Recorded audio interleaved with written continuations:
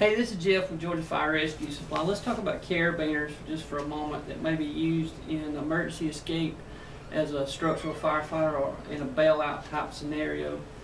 This is just a personal experience that I want you to understand in case something that might be useful for your own self.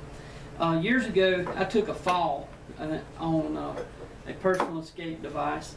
What it was is I was using screw gate type carabiners where you actually screw the gate up to lock it.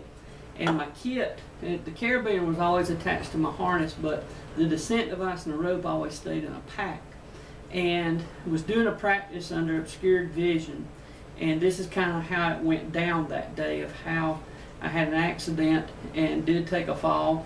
And you may want to consider using something other than a screw gate carabiner because of this. So what kind of happened was, with obscured vision, the descender was put into the carabiner, and then when it come time to lock the carabiner with obscured vision, I was thumbing it with my structural gloves on, and as you can see now, the gate is not locked at all.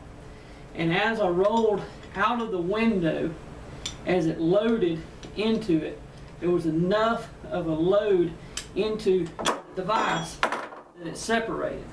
And when it separated, of course, I was into a free fall at that point. But I, under obscured vision, was not able to tell of the orientation of the gate in the carabiner. So it's something that I just wanted you to think about for your own personal self. If I was trying to recommend today what type of carabiner for personal escape, I would consider something such as this SMC Kinetic Series carabiner. The difference is that this has an auto-locking gate on it. When I let go of the gate, it is locked into place automatically.